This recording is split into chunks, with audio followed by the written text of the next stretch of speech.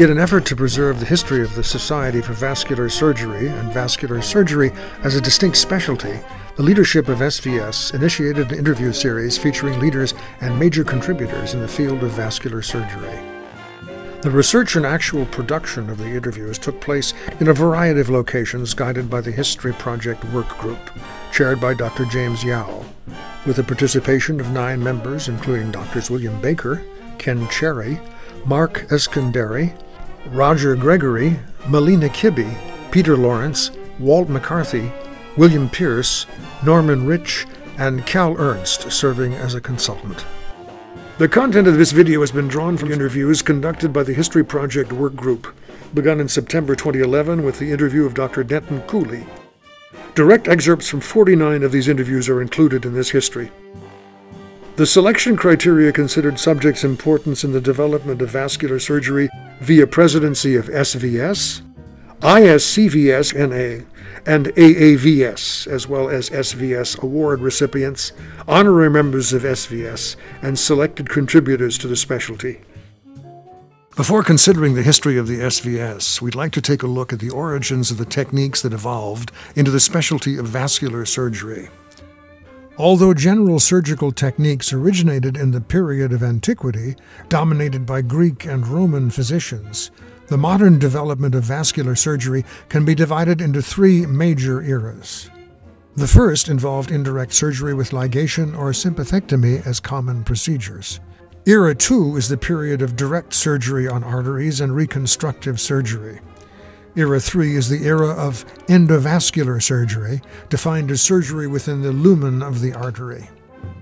In the early days of indirect arterial surgery, the primary operative procedures included anastomosis, repair of laceration, and ligation as a common procedure for treatment of aneurysms. During this period, many surgeons were working on anastomosis of arteries.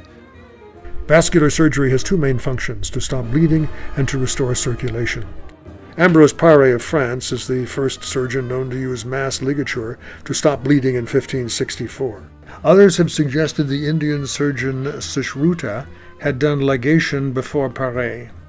In 1543, Andreus Vesalius published the 7-volume De Humani Corporis Fabrica, a massive contribution to the study of human anatomy, opening the door to the possibility of medical intervention. In 1628, William Harvey expanded the domain of medical knowledge with the publication of On the Motion of the Heart and Blood, the first known description of the dynamics of the circulatory system. In the early days of indirect arterial surgery, the primary operative procedures included anastomosis, repair of laceration, and ligation as a common procedure for treatment of aneurysms. The first repair of a lacerated artery was performed by Hollowell in 1759. He used a metal pin to pinch the edge of the vessel together and tied it with a figure 8 suture. In 1785, John Hunter attempted ligation of a large popliteal arterial aneurysm by placing 4 sutures around the superficial femoral artery. The specimen is still on display at the Royal College of Surgeons Hunterian Museum in London. During this period, many surgeons were experimenting with different techniques of ligation. For restoration of circulation, sympathectomy was often employed, and direct surgery on the artery was seldom performed. In 1817, Sir Astley Cooper first ligated the aortic bifurcation for a ruptured left external iliac aneurysm in a 38-year-old man. Rudolf Matas advocated exposing and opening the aneurysm under tourniquet and suturing from within the sac all vessels entering and leaving it. The sac was then obliterated by successive layers of sutures. This technique is known as obliterative endoaneurysmorrhapy. In 1897, Dr. John B. Murphy of Northwestern University reported his invaginated technique in the first arterial anastomosis in a human. For increase of blood flow, sympathectomy was often the only procedure. In 1899, Dorfler described the essential features of a method using fine round needles and fine silk and continuous sutures embracing all of the coats of the vessel, including penetration of the intima. In the early 1900s, Alex Carrel developed the triangulated suture technique. Carrel won the Nobel Prize in Physiology or Medicine in 1912 in recognition of his work on vascular suture and the transplantation of blood vessels and organs. In 1916, Dr. J. McLean discovered heparin, allowing vascular occlusion without distal thrombosis. In the 1940s, the development of heparin was one of the great advances in vascular surgery. In his presidential address, Dr. Ronald Baird told the story of Dr. J. McLean's discovery of heparin and of its clinical use by Dr. Gordon Murray, which Dr. Baird recounted in a 2011 interview with Dr. Walter McCarthy. The man who's given credit for the first demonstration that you can take a product from a mammalian body and purify it enough that it'll stop the blood from clotting was J. McLean. And he did this at Johns Hopkins Hospital in 1916, and while he was still a medical student. And he wrote it up, but not very clearly. And then he went on to practice in other forms of surgery, radiology, what have you, until in 1937-38 he begins to read about the work in Toronto where Gordon Murray is using heparin and hooking arteries together, and that this product is now available and saleable and cheap. And he sort of comes out of the woodwork saying, and look, this is something I first discovered 20, 30 years ago.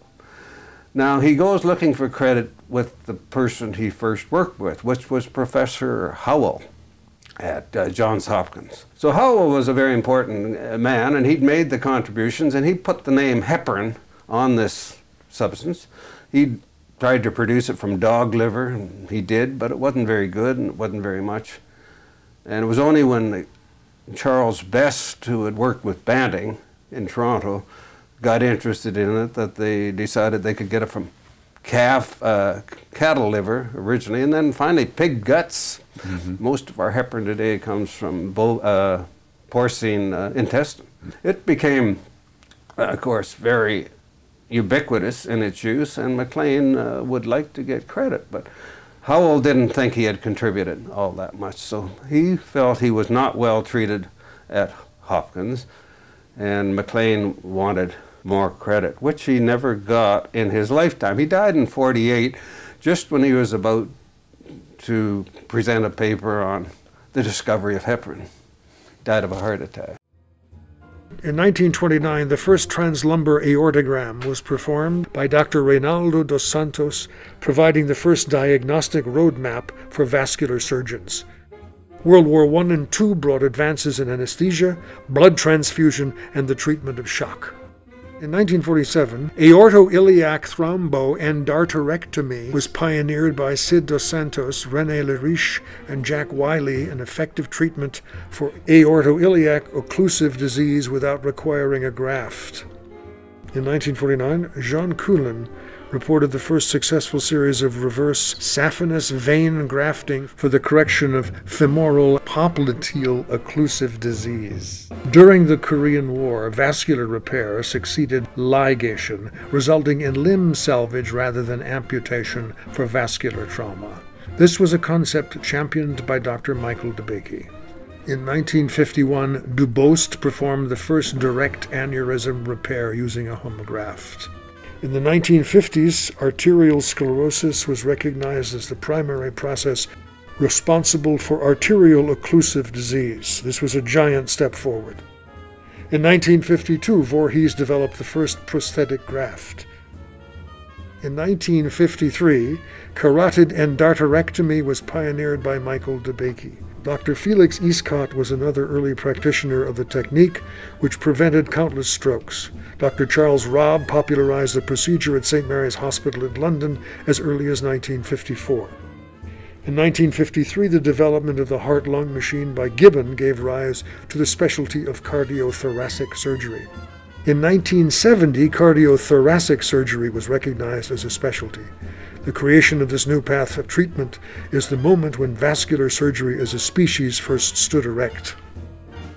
The Society for Vascular Surgery was founded by 31 general surgeons with an interest in vascular surgery.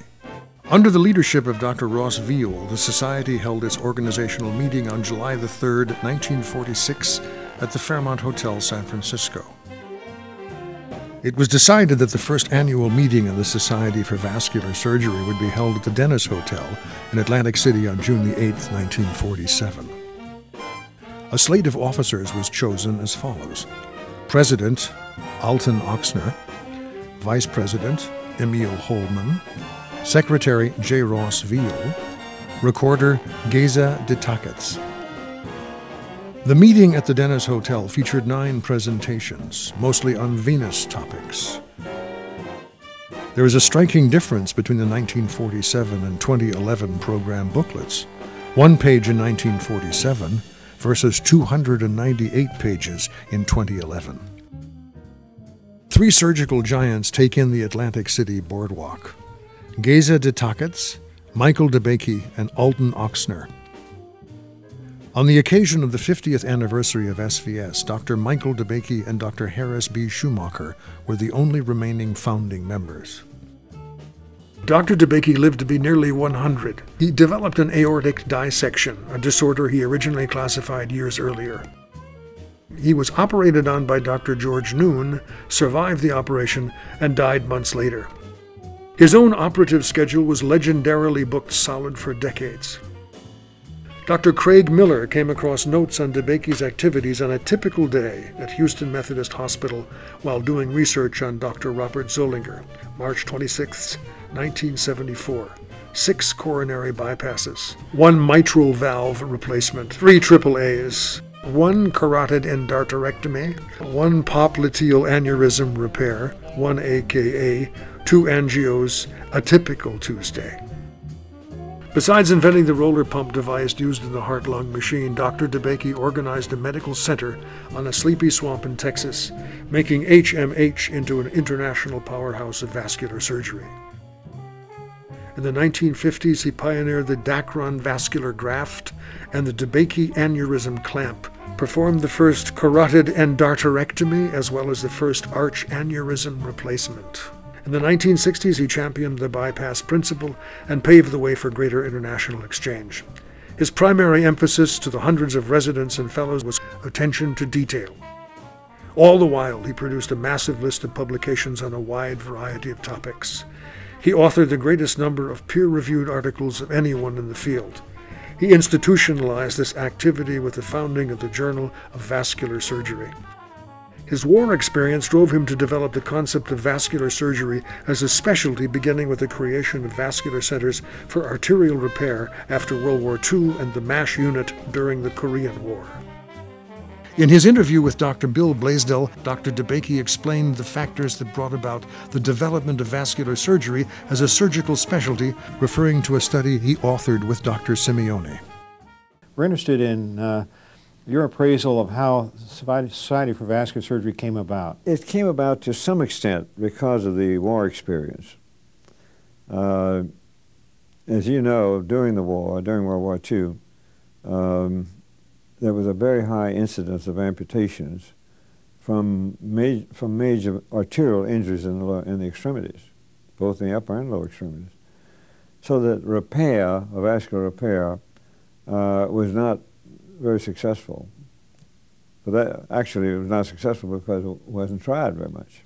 You may recall that Simeone and I did an analysis of arterial injuries during World War II, in which we published our experience showing a very high incidence of lack of doing vascular surgery.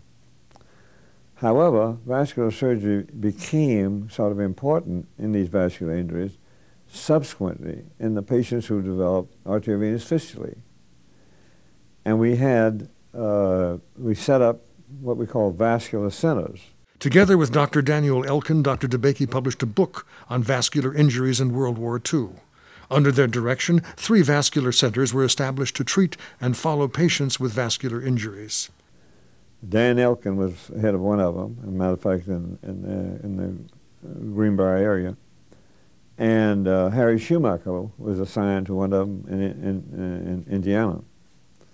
So we had to set up these centers immediately at the end of the war to take care of the wounded that came back. Well, now people hadn't really trained in vascular surgery. No, that's right. So you were involved in encouraging people, I guess, to specialize. Exactly. This stimulated the idea that vascular surgery should be a kind of a specialty. This statement inspired the leaders in vascular surgery to pursue the establishment of vascular surgery as a surgical specialty. Dr. DeBakey was honored by 3 presidents, and in 2008 he was awarded the Congressional Gold Medal, the highest honor bestowed by the U.S. Congress. A stern taskmaster who maximized his time, he demanded even more of himself. He was always at the center of a flurry of activity. There were so many things he wanted to accomplish. Dr. DeBakey touched every aspect of vascular surgery during the course of his life and will be an influence for years to come. His leadership and international view of vascular surgery had an impact on all of humanity. A committee was formed to plan the celebration of 50 years of SVS. The committee, co-chaired by Dr. Calvin Ernst and James Yao, planned an exhibit featuring 50 years of advances in vascular surgery. Drs. William Pierce and James Yao designed the exhibit, including 6 panels covering surgical technique, diagnostic technology, arterial grafts, devices, research, and education. Dr. John Manick stands next to a display featuring the first 50 presidents of the SVS. A special issue of the Journal of Vascular Surgery covering the Society's 50-year history was co-edited by Drs. Calvin Ernst and James Yao. Leaders in the specialty wrote 17 chapters covering activities of the SVS from 1984 to 1996. On June the 11th, 1996, a celebration was held featuring interviews of Drs. DeBakey and Schumacher by Drs. Blaisdell and Ernst. Dr. Frank Veith presented a handmade gavel made by Dr. Jonathan Town to the 2 surviving founders.